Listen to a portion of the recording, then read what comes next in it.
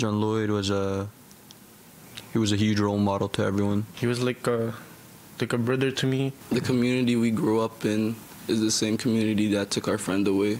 Manitoba's Filipino community is in shock from the death of 19-year-old John Lloyd Barrion, who died Tuesday after being found injured here outside this Winnipeg beer vendor.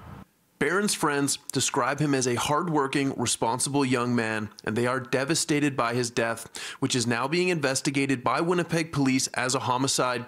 Barron was found badly injured around 3 a.m. outside the beer vendor where he worked. He was rushed to hospital, where he later died.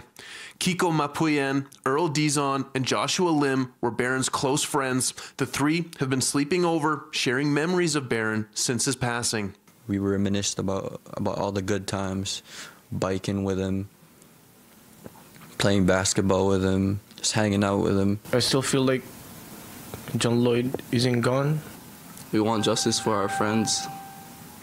This shouldn't have happened in the first place. The friends have started a hashtag called Justice for John Lloyd. They don't want their friend to become another statistic, says Lim, and they want Barron and his family to have justice. We want to see people post about it. We want to see people share about it.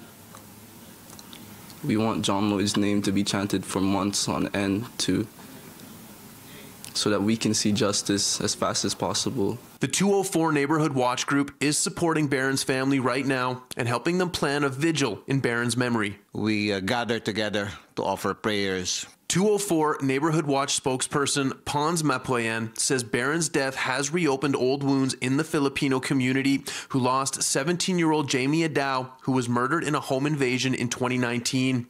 Mapuyen says after Adao's death, the 204 Neighborhood Watch Group launched a forum with Winnipeg police focusing on crime and public safety.